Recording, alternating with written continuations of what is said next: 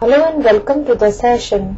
In this session, we'll discuss how to solve linear equations with more than one unknown for the specified variable. First of all, let us discuss what is a system of linear equations. Now, a system of linear equations is two or more linear equations that are being solved simultaneously. In this session, we will be looking at the systems that have only two linear equations and two unknowns. Now, two linear equations in two variables or two unknowns x and y are said to form a system of simultaneous linear equations if each of these equations is satisfied by the same pair of values of x and y. Now, the general form of system of simultaneous linear equations in two variables x and y is given as ax plus by plus c is equal to 0, px plus qy plus r is equal to 0, where a, b, c, p, q and r are constants. Now let us discuss what is the solution of system of linear equations. Now, a solution of a system in two variables is an ordered pair that makes both equations true, or we can say that a pair of values of x and y that satisfies each of the equations in a given system of two linear equations in x and y is called solution of the system. Now let us discuss methods of solving simultaneous linear equations. First is substitution method. Second is elimination method. And third is graphing method. First of all, let us discuss substitution method. Suppose we have two linear equations in x and y, then in the first step, write y in terms of x from one of the equations. Then in the next step, substitute this value of y in the second, or we can say in the other equation, and from here we obtain linear equation in x. Then in solving this linear equation, we get the value of x, and in the next step we substitute the value of x in the equation that we have obtained in step 1, and from this we get the value of y. Now you can interchange the role of x and y in the above method. Now let us discuss an example. Here we have to solve this system of linear equations by using substitution method. Now let this be equation number 1 and this be equation number 2. Now the first step, we will write y in terms of x by using any of the two given equations. So here let us express y in terms of x by using equation number 1. So here we can write y is equal to 1 minus x, and let this be equation number 3. Now we will substitute this value of y in the other equation, that is in equation number 2, and we get x minus y, that is x minus of 1 minus x the whole, is equal to 3. Now this implies x minus 1 plus x is equal to 3. Now combining the like terms, we have x plus x, that is 2x. Now adding 1 on both sides, we get 2x is equal to 3 plus 1, which implies 2x is equal to 4. Now dividing both sides by 2, this implies x is equal to 2. Now we will substitute this value of x in the equation which we have obtained in step 1, that is equation number 3. And we have y is equal to 1 minus x, that is y is equal to 1 minus 2, which implies y is equal to minus 1. Hence, x is equal to 2 and y is equal to minus 1 is the solution of the given system of linear equations. Now let us discuss elimination method. Now in this method, we eliminate one of the variables. In the first step, we make the coefficients of one of the variables equal by multiplying the given equations by a suitable number. In the next step, we either add the equations or subtract one equation from the other, whichever is appropriate, to form a new equation that contains one variable only. Then in the next step, solve this new equation to obtain the value of one of the variables. And in the next step, substitute the value found for the variable in one of the given equations and solve it for the other variable. Now let us discuss an example. And here we will solve the system of linear equations by elimination method. That is, by using elimination method, we will solve the same system of linear equations which we have taken in the previous example. Now let this be equation number 1 and this be equation number 2.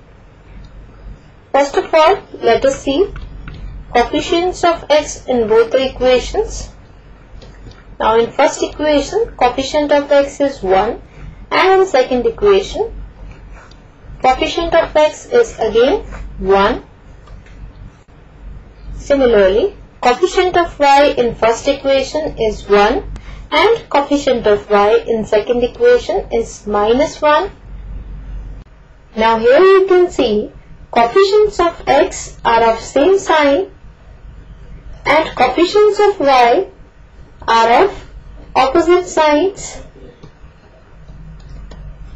So in this method, either we can add the two equations or subtract. So here, let us subtract equation number 2 from equation number 1.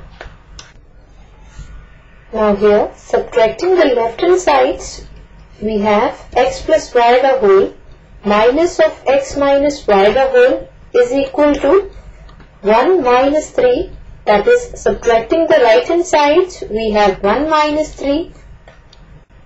This implies x plus y minus x and minus of minus y is plus y is equal to 1 minus 3, that is minus 2. And this implies, now here x cancels with minus x and y plus y is 2y and this is equal to minus 2. Now dividing both sides by 2, we get y is equal to minus 1. Now we will substitute this value of y in one of the given equations. So we put y is equal to -1 in equation number 1 and we get x plus of -1 is equal to 1, which implies x minus 1 is equal to 1, and this implies x is equal to 1 plus 1, which implies x is equal to 2. So x is equal to 2 and y is equal to -1 is the solution of the given system of linear equations. Now let us discuss graphical method. In the first step, we draw the graph for both the given equations. Since these are linear equations, so we obtain two straight lines. Then we find the coordinates of the point of intersection of these two lines, and these coordinates give the common solution of the given equations. Now, if the two lines intersect at a point, then this point is the unique solution of the given equations, and we say that the given equations are consistent and independent. If the two lines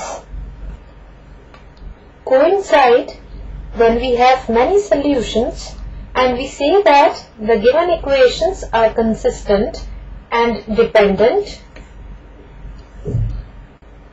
If the two lines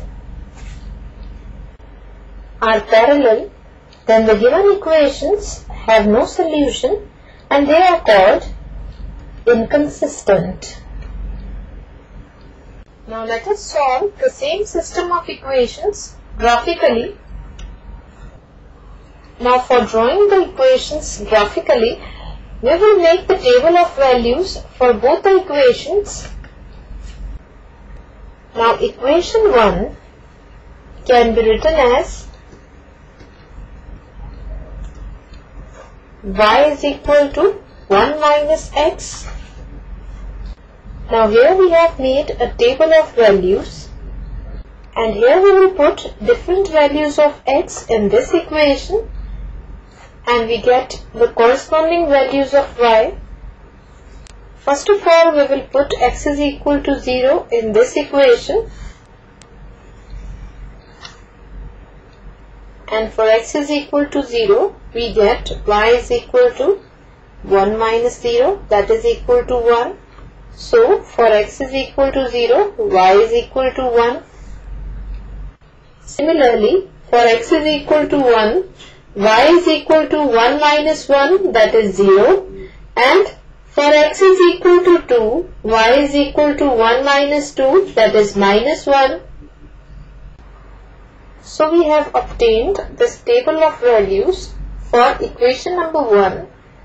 Now let us plot these points on the graph. Now for x is equal to 0, y is equal to 1. So the first order pair that we will plot is 0, 1. Now for x is equal to 0, y is equal to 1. So this is the point with coordinates 0, 1. Similarly, we will plot the other 2 points also. So we have plotted all the 3 points on the graph. Now we will join these 3 points. And joining these 3 points, we get a straight line which represents the equation x plus y is equal to 1. Similarly, we will draw the graph of the second equation also. Now the second equation can be written as y is equal to x minus 3. So for this equation also, we will make the table of values. And here By putting x is equal to 0, 1 and minus 1 in this equation, we get y is equal to minus 3, minus 2 and minus 4 respectively. So let us plot all these points on the graph. So we have plotted all the 3 points on the graph. Now we will join these 3 points. Now joining these 3 points again, we get a straight line which represents the equation x minus y is equal to 3. Now from the graph, we see that the 2 lines intersect at this point. That is the point with coordinates 2 minus 1. This point of intersection is the solution of the given equations. That is, x is equal to 2 and y is equal to minus 1 is the solution of the given equations. So in this session, we have discussed how to solve linear equations with more than one unknown for the specified variable, and this completes our session. Hope you all have enjoyed the session.